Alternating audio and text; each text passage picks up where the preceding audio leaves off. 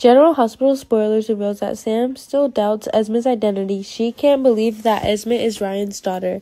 A sick person like Ryan is probably just trying to use Esme to work for him. But in the fact the two have no connection at all, Sam is forced to find out the truth of the matter before everything is buried forever. Now, perhaps Maggie is the only one with much information regarding Esme. Maggie is Esme's nanny and has been Esme's caretaker since childhood. Maggie must have known who Esme's biological parents were. However, before Esme arrived in London, Maggie did not know anything about her past. Sam had to find the truth out alone. Sam discovers a very important secret, and she understood that this secret would cause a lot of upheaval. Esme is Carly's daughter. This happened decades ago, so no one noticed earlier. Fortunately, Sam has a lot of experience in detective work, so she can find the truth when Carly gave birth to Joss as twins. Esme tricked the other children into dying. Carly thinks that she is the only one left with Joss, and she still believes in the fact that unexpectedly it was all a scam set up by Ryan. He kidnapped Esme and let Carly believe Esme was dead. Ryan then took Esme to London and gave her to his adoptive parents. Only then did Esme begin to meet her nanny, Maggie.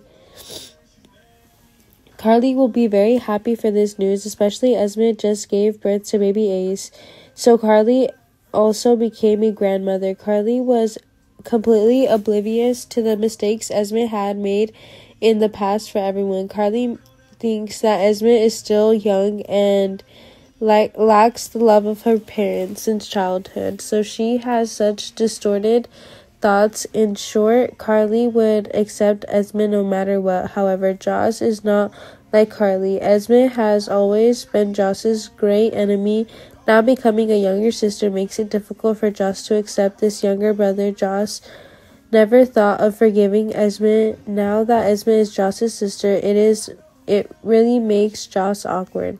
If Esme is Joss's twin sister, Jax is her biological father. Jax is not present in Port Charles. He is busy with business in Australia. This is Jax's corporate headquarters, so he has to manage it. However, now there is nothing more important than his daughter. Jax will be taking a break from all his current activities to return to meet Esme. Jax is happy to know that he has another daughter. Esme will be meeting all the family members.